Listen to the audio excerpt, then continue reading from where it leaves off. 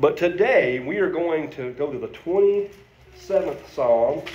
And I think you'll find encouragement from the verses we don't even focus on. So listen to me as I read the entire verse. And let me say, I think these first couple of verses even help folks who are struggling with anxiety. There's a great book, and I'm going to order some more of them even to have on hand here to give away. It's a little paperback.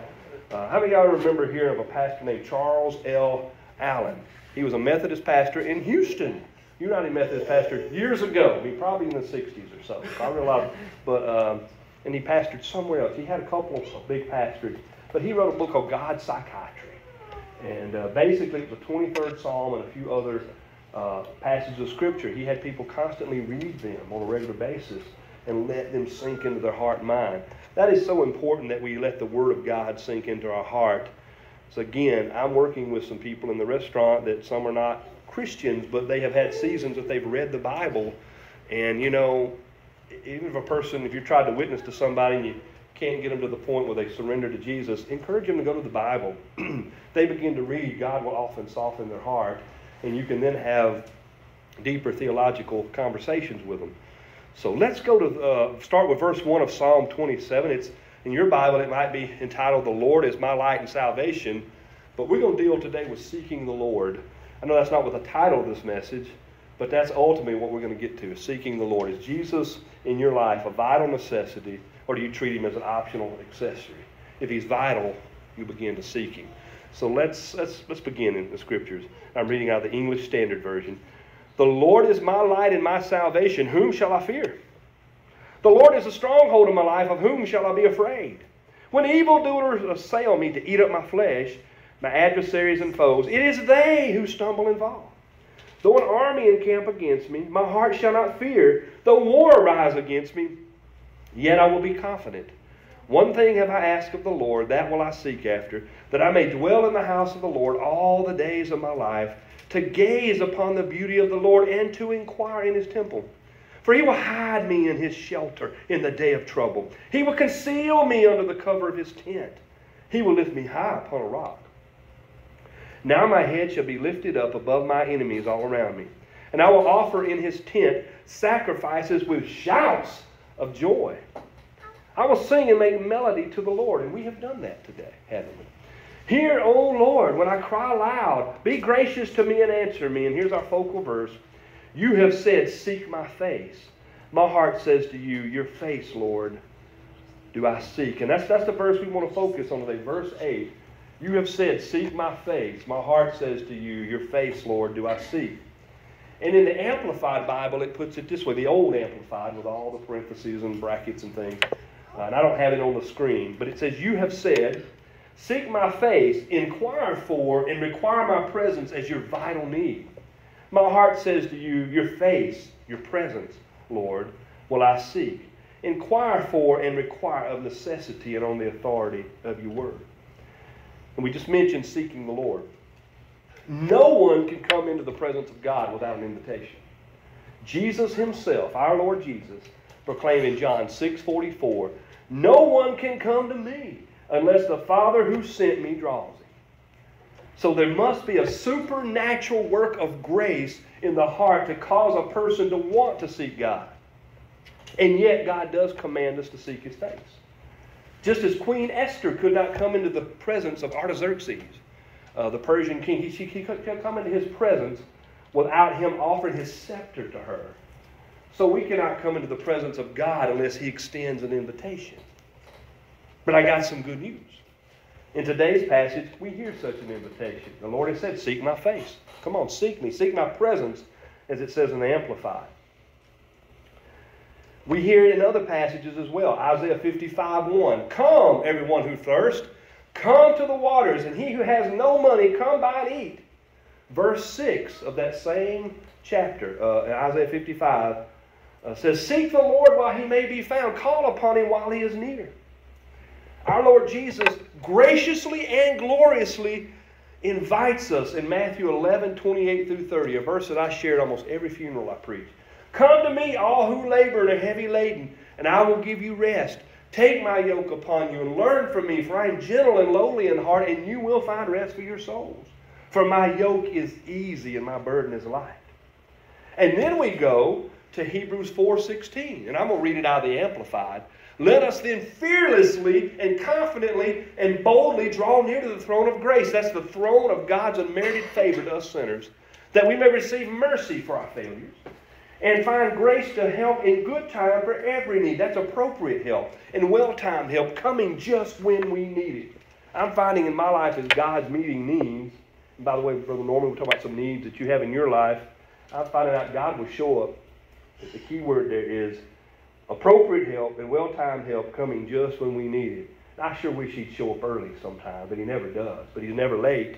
But if we cry out to Him just when we need it, He's there. Well, the psalmist David did what we all need to do when he reminded himself to do what God commanded. He preached God's command to himself. Matthew Henry has said that's the best preaching. Hearing twice what God speaks once.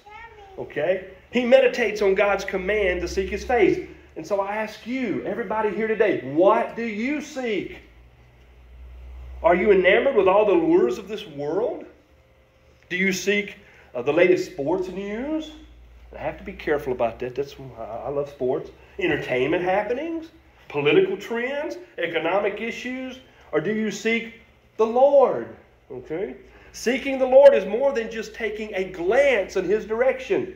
We must stop glancing at Jesus and look intently at Him. Hebrews 12:1-3 says, therefore, since we are surrounded by so great a cloud of witnesses, in chapter 11, it's Hebrews Hall of Fame, talks about the Hall of Fame of people of faith. We're surrounded by those great cloud of witnesses. It said, let us also lay aside every weight and sin which clings so closely, and let us run with endurance the race that is set before us, looking to Jesus. And it didn't say glancing at Him.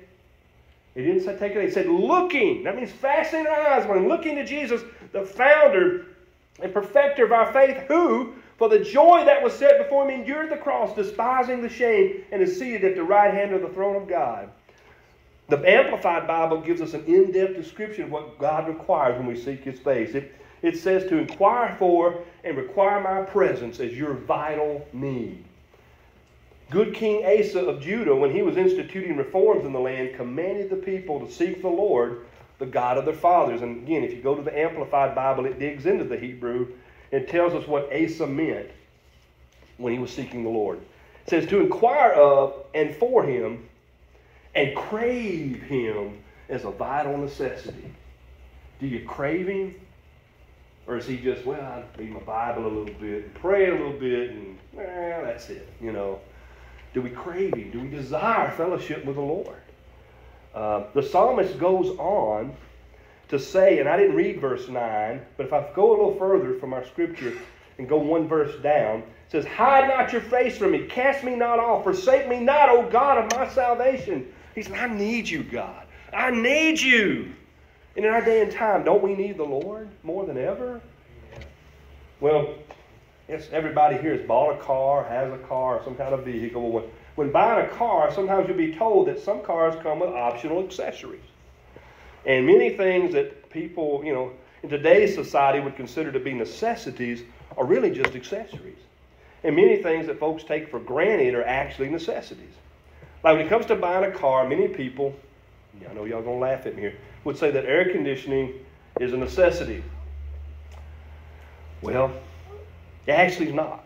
Okay? Now, it's a really nice accessory, but think about it. You can get from point A to point B, and actually you can do the same way with heat. Now, I have to admit, if you're probably in Minnesota, you probably do need heat, okay? I mean, that's a little different. But I was in Florida, and even when I've been here, I've had times that the heat didn't work in my car, okay? Now, I admit, if it gets to 40 below, you do probably need a heater in your car. But for many of us in America, and where we live, even here in Texas, you can make it without a heater. You may have to put on a coat. You may have to make sure you ladies aren't wearing a skirt, that you wear, something to keep fully clothed. But that can happen. You can go from point A to point B. When I was in Florida, I had a heater core go out on me. Of course, we were in a fairly warm place. So a fella helped me just bypass the whole deal. And we just didn't have heat in the car anymore. Okay, so that was into that. Later, my air went out. But I could still go from point A to point B. But let me tell you what. You could get in a car. You could crank it up. You could turn on your cool air. You've got an air conditioner. It works. You turn it on. It's cool. It's getting cool. You enjoy it. You go to put it in drive and discover the car will not go forward or backwards. you'll quickly understand that having a transmission that functions is truly a necessity. But the air conditioning, if you had to make an emergency trip, you can go. Now, as fast as I drive even faster when I don't have air, because I got to keep it moving. I got to keep the air moving. I learned to roll every window down, or at least crack all 4 of them and get a cross draft going. I've learned that you can do that. But you can make it. You can, okay? So likewise today, many in the church have forgotten what is truly vital and necessary. So we need to heed God's word today. Allow the Spirit to reveal to us our true spiritual state, because we don't always know it like we think we do. And then let's surrender to Jesus by making the necessary adjustments. That's why we've come to church, to be encouraged, to bless one another, worship the Lord, and make changes as God's word in the teaching time and in the preaching time comes to us. So let's go to the Lord in prayer and ask Him to open our hearts and minds. Heavenly Father, as I've given this introduction and shared with us what the purpose and aim of this message is today, I need your help, because these people don't need to hear stupid and foolish opinions that I might share. Yes, I've studied and I have some education, but Lord, I can easily misinterpret your word or even understand it myself, but poorly communicate it. So I ask that your Spirit would go ahead of me and touch the hearts and minds of all who hear in this room, as well as those who will be listening by ways of the internet today, later today, and this week, and in the days and weeks, and who knows, even years to come. And I pray that they will hear your word clearly, Lord. And they will understand your word. I pray that you'll help me to communicate it as I should. We need your help. We need it in our nation. We need help in our COVID crisis. We need deliverance from this. And Lord, we have sinned against you as a nation. We abort so many babies. We have, government has oppressed so many people, the poor. Many people are struggling. And there's other people who have been led to almost live a life of socialism and a life of handouts, which is not good for them, Lord. We're just moving in a direction that's not good. But Lord, you're the solution. Turning to you and turning to your teaching. So help us to be people filled with hope in the midst of a difficult world. Help our friends and neighbors and loved ones in other countries, especially our brothers and sisters in Christ, and help them. Help my friend Jacob Kafaro in Uganda. He's faithfully preaching your word and doing your will and ministering to needs in his community. There's so many others, Lord, that I have on my heart. And I pray that you'd help every true Christian pastor and teacher today to clearly communicate your word. May it go forth in power and bring about the needed change that we have. We ask this in Jesus' name, and all of God's people said, Amen. Amen. So let's begin here. We've got 3 points, and we're going to move through them pretty quickly. Let's look at the nature of true worship. Seeking the face of God. It says in the Scripture, you have said, seek my face. And so we see, where do we seek God's face? How do we do the true worship? Well, first of all, we do it among God's people. Okay, John Gill has said this, the great Puritan pastor, to seek the face of the Lord is to attend his house and ordinances where he grants his presence. And with this view to enjoy his gracious presence and the light of his countenance, not being content with bare attendance without it. So let me stop there. Okay, to seek the face, it said we're to enjoy, the goal is to enjoy his gracious presence and the light of his countenance, and we would not be content to not have these things. So we're not just showing up today. Okay, not just showing up because I think for years, many people in a very religious society showed up to church because it was just the thing to do. Okay? And they missed the whole blessing. That's not what we're to do. We're to seek the Lord, enjoy his gracious presence. Come doing that today in the light of his countenance, not being content with bare attendance without it. It is to seek the Lord himself in communion with him through Christ, the brightness of his glory and the angel of his presence. So we do that among God's people. We do that as we come together and you have your small group times on Sunday morning in Sunday school. Isn't that a blessing? And by the way, isn't it a blessing to even sometimes visit with one another and share testimony about what happened during the week? I've always got something that I'm sharing with some of you about what God did in my life this week, or how he allowed me to witness to somebody, or how somebody ministered to me. And you do the same for me when we talk and share. We need that. Also, the nature of true worship, seeking God's face, is through Christ. John 14:6, Jesus said, I am the way, the truth, and the life. No one comes to the Father by me. You want to come and seek the face of God, you've got to go through Jesus. That is vital. That is important. But not only is it through Christ, we are to be personally desiring to experience God. Moses said in Exodus 33:18, please show me your glory. Of course, God said you couldn't handle it if I did. So he said he hid Moses in the cleft of the rock. And Moses got to see the part of God's shadow go across. And then he comes down from the mountain and his face is just glowing. He had to put a veil on, you know. His face was glowing from the presence of God. So it's okay to say, God, reveal yourself to me before you go to the Word of God and read it each day. And I hope that you do that. To read it, not just as a... And again, what works for one of you may not work for somebody else. Maybe you need to be on a 5-year plan to read through the Bible. Maybe you need to... maybe some of you, I think Jennifer did it a little while back. Jennifer, didn't you read through the Bible within a few months one time? Or maybe you didn't do that one. She did some other program. But I know there's even a program where basically in about 6 weeks you can read through the entire Bible. You have to read about 1 hour and 15 minutes a day. And that's not going to work for some of you. You don't have that time. But try different ways of doing it, okay? But read it. Old and New Testament. God is, you want to hear from God? Here it is. God will speak to you, okay? And then yes, He will impress things on your heart, but how do you know that it's biblical or right unless you know what this says, okay? So I'll ask you, Brother Mike, well, I may not be able to get to the phone or text you, you know. You're welcome to ask me, but I may not be able to get there. You read it, study it. Personally desire to do this. Pray, ask God for this. Show me your glory. And God did it for Moses, and He'll do it for you. He'll answer that prayer. He wouldn't tell you to seek Him and not honor it. But we not only have the nature of true worship, we have the nature of this invitation. It is a serious invitation. But you know why it's serious? Because, I should have put this in parentheses, and I didn't do, in italics. You have said. That's a part of the Scripture. You have said. Okay. See, both John Gill and Matthew Henry attest to the fact that God never commands, seek you me in vain. God is serious about the invitation that He offers. I've already read for you Matthew 11:28 through 30. Come unto me, all you who labor and are heavy laden, I'll give you rest. Matthew 7, verses 7 and 8. Ask and it will be given to you. Seek and you will find. Knock and the door will be open. For to everyone who asks receives, everyone who seeks finds, and everyone who knocks, the door is open. That's real. In John 7, verses 37 through 39, Jesus had said that the one who would come to Jesus, out of his innermost being would flow rivers of living water. He said this would happen if you would call out unto Him. Isaiah 55, verse 6 says, seek the Lord while He may be found. Call upon Him while He is near.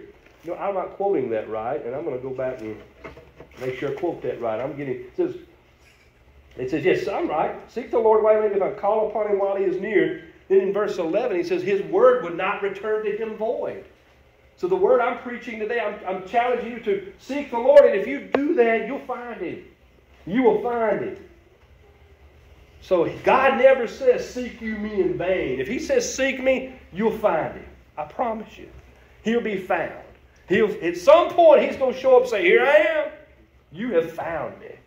And you'll rejoice in Him, and you'll glory in Him, and you'll be blessed. Charles Spurgeon has put it this way. The voice of the Lord is very effectual where all other voices fail. You know. And by the way, we need to have a confidence in the Lord. I think this is the problem with a lot of preaching today. I have sat under, and Jennifer can attest to this, we've sat under in a church when we were in Florida. They were one of the best Bible teachers we've ever heard. And my soul is still nourished from things that I've said. I've sat under other guys and other people that they wasted my time. I remember one time texting a friend and saying, I got to get out of this church because this is just terrible. You know, the gospel's not being preached. And it wasn't that heresy was being preached. There was just silliness and foolishness going on. When the Word of God, man, I'm scared to get up here sometimes and preach the Word of God. And I would take it lightly. And I'm pretty hard on fellow preachers. They don't have to be gifted. They don't have to have great oratory skills. They can stumble all over themselves. They can be poor readers. But I need them to preach the Word of God. I don't need to hear their silly stories. I don't need to hear, and not that all these people are bad. They mean well, but the difference is they don't have confidence in this. I'm not smart enough to help y'all. You don't need a psychology lesson. You don't need, go watch Dr. Oz and Dr. Phil if you want that, Go see a good therapist, They can probably help you a little bit. But this is life-changing. This will change your life. And so seek God. Don't seek Him in vain. God's Word is very effective where all other voices fail. I don't have confidence that I can help you by myself. It's only as the Lord works through me. So also God calls by numerous means, and I'm going to give you a few of them real quickly. Number one, His Word. Psalm 119, 105. Thy Word is a lamp unto my feet and a light unto my path. We have the witness of the Spirit, and I marked this passage out. I marked it out, then I took my bookmark out. But here it is. John 14, verse 26. Jesus says, but the Helper, the Holy Spirit, whom the Father will send in my name, He will teach you all things and bring to remembrance all that I have said to you. So the Holy Spirit, His witness, will teach us about God, teach us about Jesus, how to seek Him, how to know Him. And then there's opportunities for worship. Okay, we see that in Hebrews 10:25. Forsake not the assembly of yourselves together, as is the manner of some. Especially as we see the day of the Lord approaches. We get closer to Jesus coming back, because it goes on to say that we're here to nourish and encourage one another and build up one another as we see the day of the Lord approaching. So, and that's not, again, I don't preach that just to fuss at people. Why aren't you at church today? It's more of, hey, I missed you.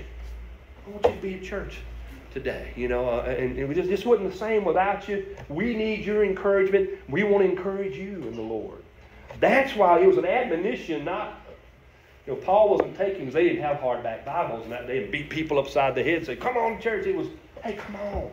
We need you. We desire you. We miss you. Because it's an opportunity for us to worship the Lord and seek the Lord together.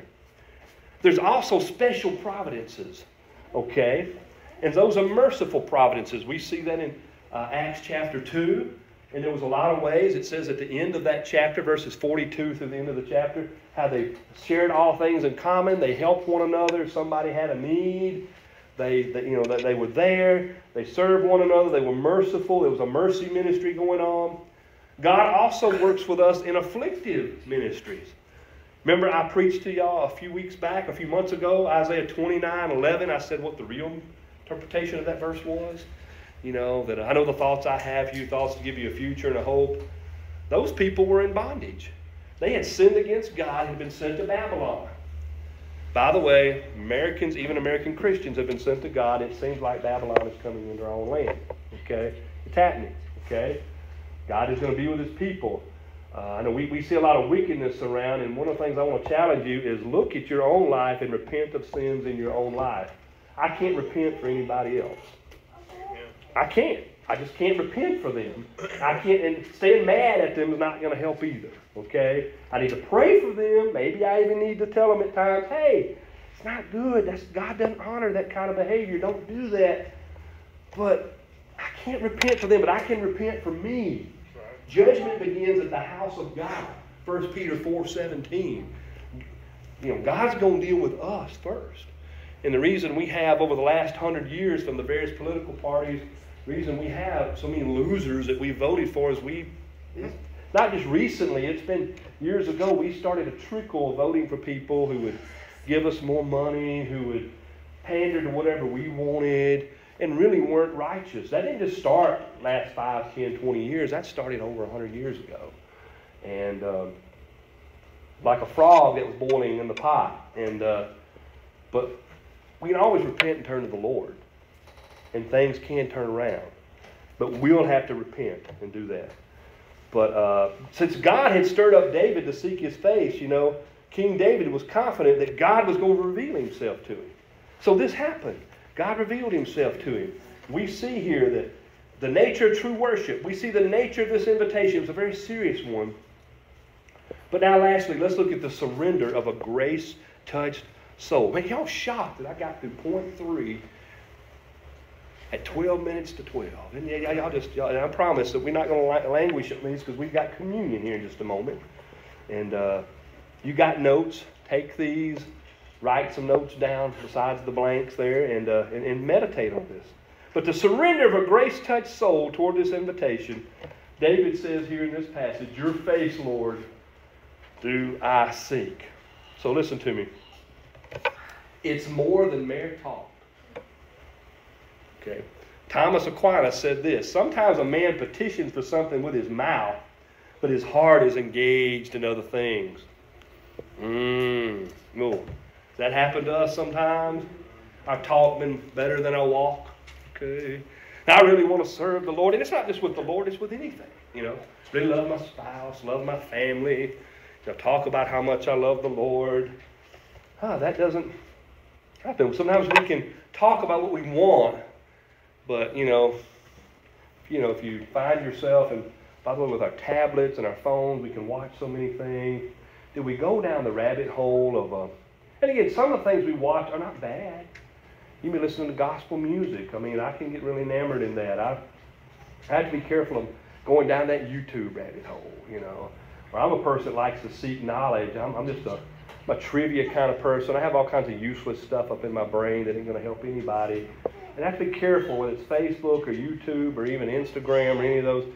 You got to put some limits on what. I even had a time in one church where I served, I had Facebook, I actually had an internet filter, I had Facebook blocked off of it, so while I'm working, I just couldn't go there. Not because there was anything wicked I was doing, just wasting time, so right, don't, put something in place that you don't waste your time, okay, because we need to do the Lord's work. Let me just tell you some people who did step out in faith, and this one guy, we might even be tempted to criticize him, because his faith wasn't super strong. But Peter stepped out in faith and walked on the water with Jesus at the Lord's invitation in Matthew 14:29. We think about how Peter fell. Hey, at least he got out of the boat. And sometimes somebody gets out of the boat and fails, don't we? Well, see, look at that. They weren't the Christian I thought they were, that they thought they were. Hey, they got out and tried something for God. They failed, but they got out and tried, and Jesus picked them up and rescued them. I was mentoring, I had this guy that he's wanting to bring me into his mentorship group. And, because I told him, I have no money to pay for this. If you want me to be in it, it's fine. I think you could help me. You've already helped me with some advice you've given. And he said, well, I think I'm going to scholarship you in. And he was just mentioning that we try a lot of things. Some of you businessmen have tried things and they didn't work. But you tried. At least you tried. That's good. Some people don't try. So if you try for the Lord and step out in faith, you may falter in it, but at least you didn't just talk about it. I'm finding out, and I know these kids don't, but Sam doesn't believe it, probably Dominic doesn't, JJ and Bentley, they don't believe this, but there's a day that time will start passing by real fast. I know right now, how old are you, JJ? Are you 7? 8? 8, okay. I remember when I was 8 years old, time just seemed to take forever. I just realized a few weeks ago, y'all know we're halfway through, all of us. I had some things I was working on 2 months ago, and I'm like, wow, if I had really gotten done with these business goals, where would I be today? I wasted some time. And so that was one thing in my mentorship group. I got to block out. It's sort of hard when you work for yourself sometimes. I don't have, I can't fire me, and I've got to, I'm having to work on some things so that it doesn't just become talk, it becomes action, and do some action. And some of my mentors have said, hey, start some things. Don't wait. I started this business and spirituality Facebook group. Well, I ain't doing all that I want to do on it, but you are seeing me post a few things. Why? Because at least I'm doing some action. I got bigger goals, but you're never going to get to the big goal unless you start doing the little things. So keep doing them. Step out in faith. Isaiah proclaimed in Isaiah 6, when he saw the Lord, he came into the presence of God, and he heard God's glorious request. Who will go for us? He said, here am I. Send me. If you get into the presence of the Lord, it'll be more than talk. You'll want to go for Him. Let me close out with an exhortation from the late evangelist Rolf Barnard. And JoJo has picked a good time to be a little loud because I'm going to channel Rolf Barnard. He was an old, hardcore kind of preacher, okay? So I can get a little loud right here because Rolf Barnard got a little loud. Here's an exhortation that he gave. He said, if an old hell-bound sinner is ever brought to the place where he knows that he's lost, Because the Holy Ghost has pricked him in his heart by the Word of God and revealed to him his sinful condition, he will beg God to have mercy on him. And when God is pleased to make him a new creature in Christ, he will be in love with the lover of his soul and will delight to do the will of God and walk in loving obedience to him. Now, I'm not channeling Brother Bernard real well because he was a lot louder than this and even yelled a little bit when he preached. He said, we've got a stuff called salvation that makes the death of the Lord Jesus Christ a joke. It makes God a minister of sin and speaks peace to men where there is no peace. It's filling hell full of church members who believe the lies that are being preached. The only people who will bring praise and glory to Christ are those who are under the guiding hand and rule of Him whom God appointed to be Lord over all mankind. I say that the gospel is a holy-making gospel, and we do not live a holy life in order to be saved, but we live a holy life because we are saved. And when a man is justified by the blood of Christ, that is the beginning of a holy life. That's where holy living starts. And that person who is not on the road to the time when he will be like Christ is traveling on the wrong road. Christ is not his Lord. In the churches today, this was probably in the 1960s when he said this, Christ is offered to men and women as one who will keep you out of hell and let you do as you please. But the Lord Jesus Christ of God's Word demands holy living. If sin is damning its thousands, religion today is damning its tens of thousands. So he says, so what a miracle it will be if God ever fixes you so that you'll not just attend services, but will you begin to listen to God's Word. I've been preaching all these years to a generation of people who seem to wish to trust in the work of Christ without falling in love with Him. And hell is full of people who believe the fact, but we're not joined to a person. But we talked about that in Sunday school today, didn't we? Relationship, didn't we? For all his hard preaching, Rolf Bernard was not a legalist. He wasn't worried about you quitting chewing tobacco or smoking cigarettes. So he didn't think those things were good. But he wasn't worried about that. He was worried about you knowing Jesus. And let Jesus fix the rest of it. So he says, what does a sinner expect when he doesn't desire to be under the rule of Christ? Well, he says, I can't understand that type of salvation. What does a sinner expect when he doesn't desire to be under the rule of Christ, but continues to rebel against that rule? I cannot understand a salvation that turns out men and women who do not intend, in the deep recesses of their souls, become willing bond slaves of our Lord Jesus Christ. I say to you, my friend, that church members who live in known sin, who do not pant after holiness, who have no love for Christ, I say to you, they're in mortal danger, and they are on the road to hell, and know it not. And that was from his sermon, Why Christ Died. I'm exhausted. I couldn't preach like that all the time.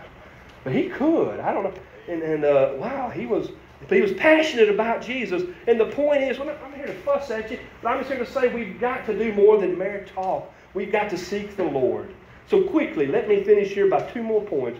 We need a prompt response. When the Lord speaks, we don't hold back.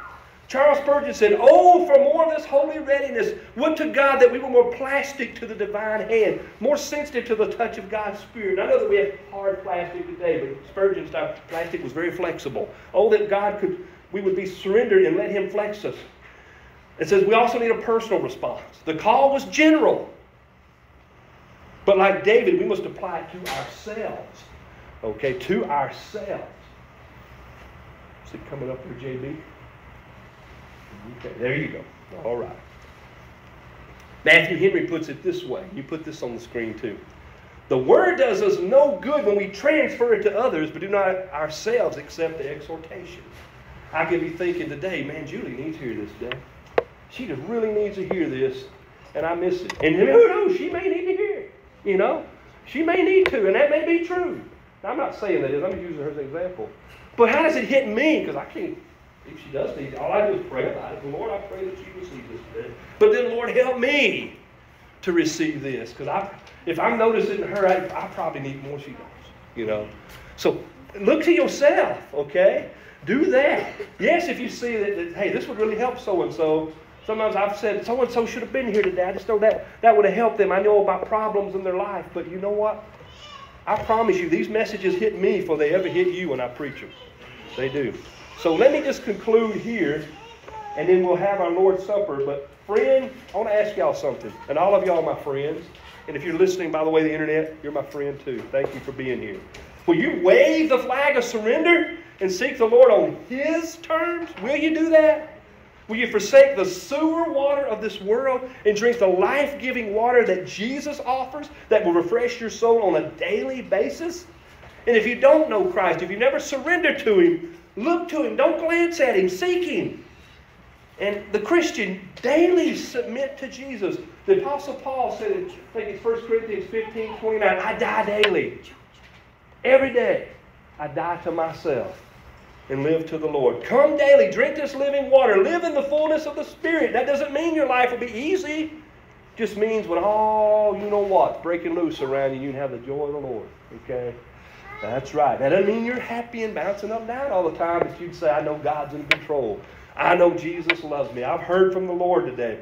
Amen. The great man of prayer that ran the orphanages in England, George Mueller, you may have heard of him.